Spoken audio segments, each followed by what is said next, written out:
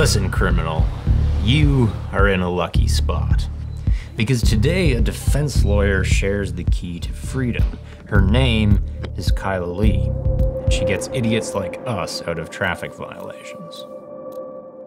Motorcyclists get speeding tickets far more commonly than other drivers, and part of the reason for that is that smaller objects can appear to be going faster than larger objects, and louder vehicles can appear to be going faster than quieter vehicles. So if you have a nice loud motorcycle next to a quiet Prius, you're going to be perceived to be going faster just based on flaws in human perception.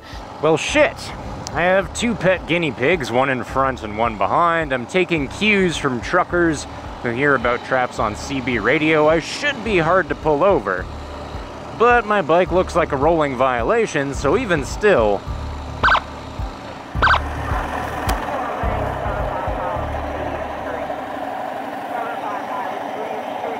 No, that's all right. 619 North Laramie.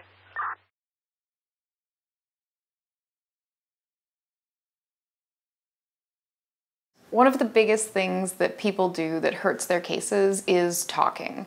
Anytime you stay silent, it can't be used against you. But if you say, "Oh my God, officer, I'm so sorry, I was in a rush," that's an admission of guilt. And if you're dishonest when you're dealing with the police, that can be used against you as evidence that you have bad character. So a lie at the roadside, even if you think that you're trying to protect yourself, can then be brought up in court as evidence that you're not telling the truth in court. So basically the best advice I can give to people to protect themselves roadside is don't say anything, don't make any admissions. It is possible to please an officer while exercising your right to say nothing. Well, not that. Unless you want to ride in the back of a cop car, not that. Just take your time choosing the perfect spot to pull over. Our friends in blue appreciate having the least dangerous place to stand. Then, do 3 things. Phone on record, helmet off, hands on tank. Of course, I cuddle kittens and walk old ladies across the road, but cops don't know that. They want to see that I'm not going to pull a runner or a gun. It's always a good idea to take a recording of the interaction with the police officer, but you don't want to be obvious about it, because if you're being a jerk, you're waving around your phone and you're yelling, "I've got you on camera, officer," that's going to tank your case. The officer is going to be more careful about what they say and what they do and the evidence that they're gathering. They're going to take better notes and they're going to prepare a stronger case against you, not only because you're probably really annoying them, but also because they're thinking in their mind at that point in time, this guy's going to take this to trial.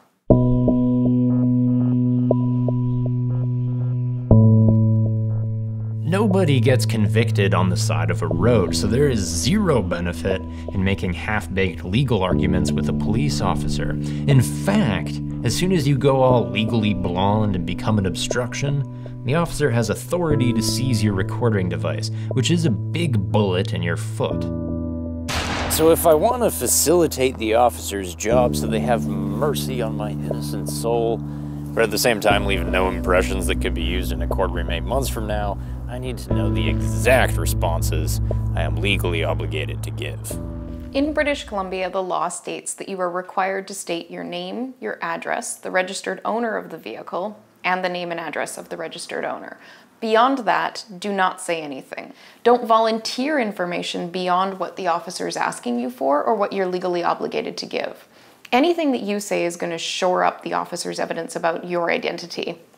And if the officer is sloppy in making their notes or forgets to identify you, those things can assist you in court and get the ticket dismissed. But if you give them that information and you make it easy for them, that's not going to help you out at the end of the day.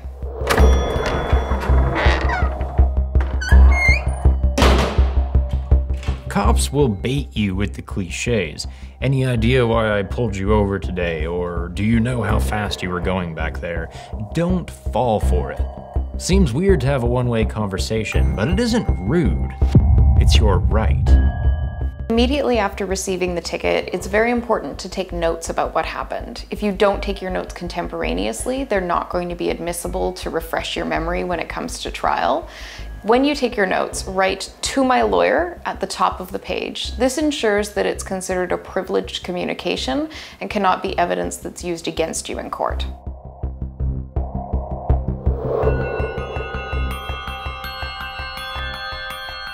If you're even thinking about hiring a lawyer, do it now because they'll file the dispute for you. And in that case, the court arranges a date that is guaranteed to work with their schedule. Lawyers are clever bastards. They'll be available back to school day in September, the Monday after the long weekend. Sometime an officer is less likely to show up. I personally don't like requesting disclosure until I show up at the trial. And the reason for this is I don't need a lot of time to prepare with it. If it's an ordinary ticket, I kind of know what's coming. But I don't want the officer to be preparing himself, knowing that a lawyer's coming, getting ready, practicing his evidence, making sure that it's all tight. I want to take him by surprise, and I find the element of surprise is the most beneficial.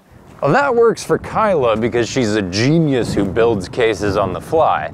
An average Joe representing himself? Probably worth getting the disclosure in advance so I can prepare. You may be expecting the Mueller report on your ass, but you'll actually receive the scribblings of a Greek toddler. Typos are common, though almost never grounds for dismissal. Messy shorthand, however, is worth requesting typed explanations for. I once had a prosecutor who chose to negotiate at this point rather than go through the effort of translating.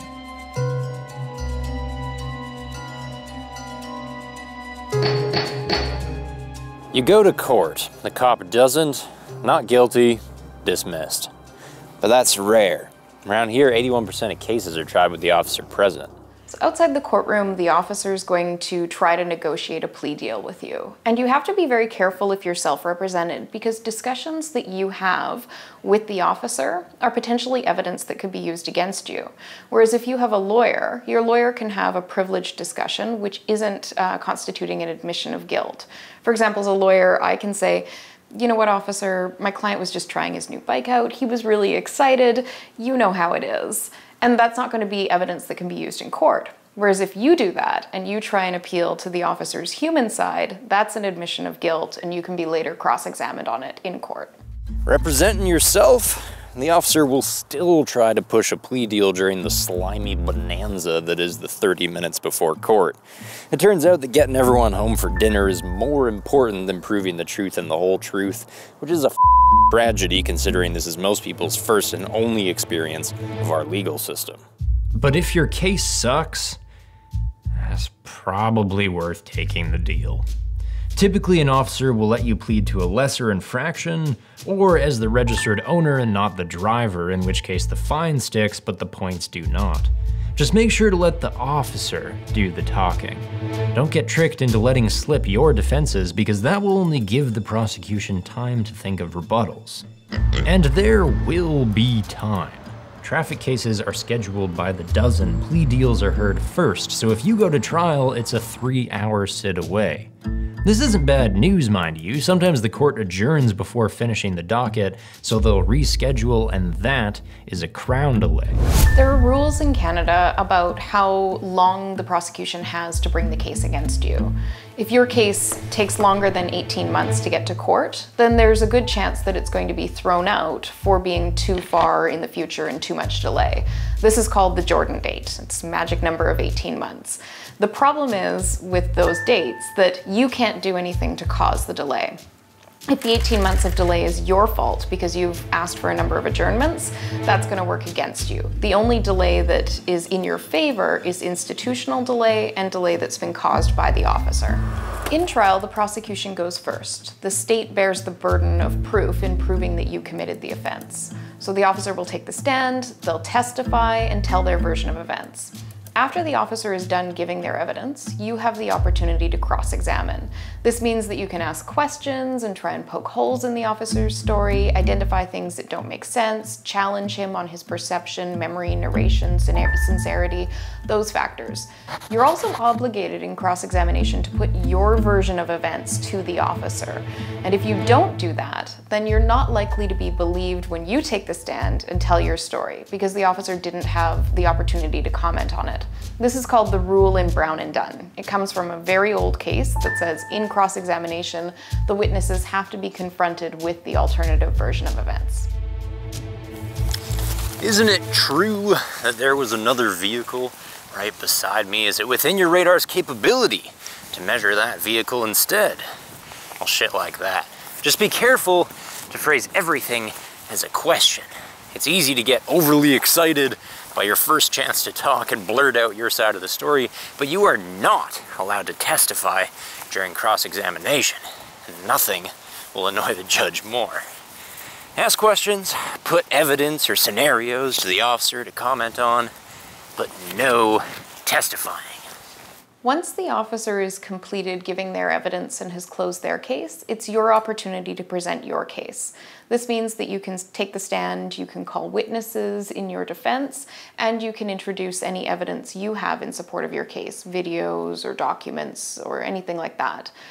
You should be aware, though, that once you take the stand, the officer has the opportunity to cross-examine you and can ask you questions to try and poke holes in your story. Obviously, there are a million ways to argue a million cases. Was the evidence presented exactly the same as was disclosed to you? Which model of radar gun, and were you beyond the angle of its accurate range? Was it calibrated that morning? What do the legal subsections say, and are there provisions that take you off the hook? Our universal advice is to work clean and concise. You don't need some 18-point case for being the sparkly unicorn of road safety. You need one reasonable doubt that you and your evidence can honestly stand behind.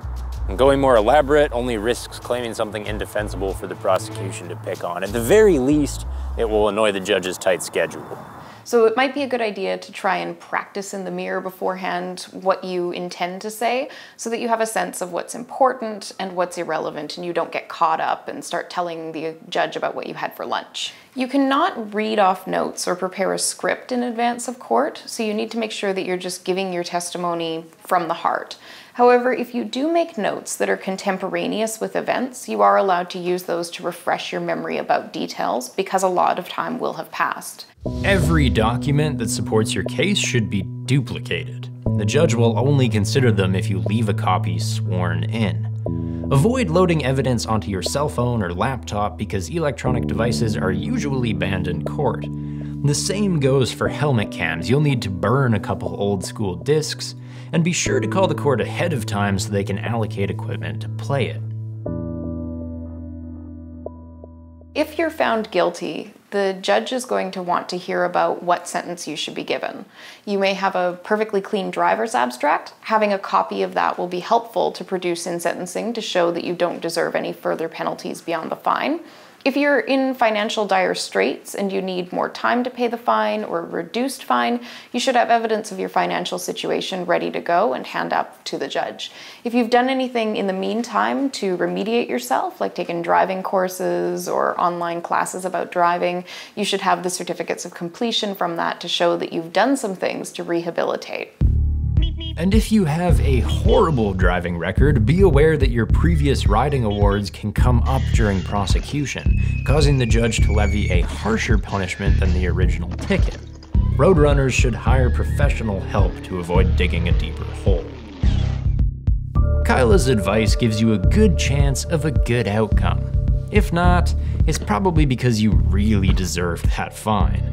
So take it proudly.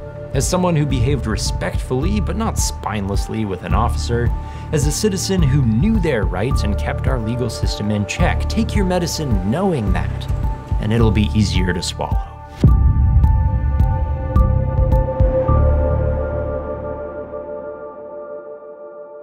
Thank you, Kyla Lee, for gifting us your extremely valuable time and knowledge. Acumen Law is based here in Vancouver. Their YouTube channel, blogs, and podcasts on driving law are linked below and can be accessed from anywhere.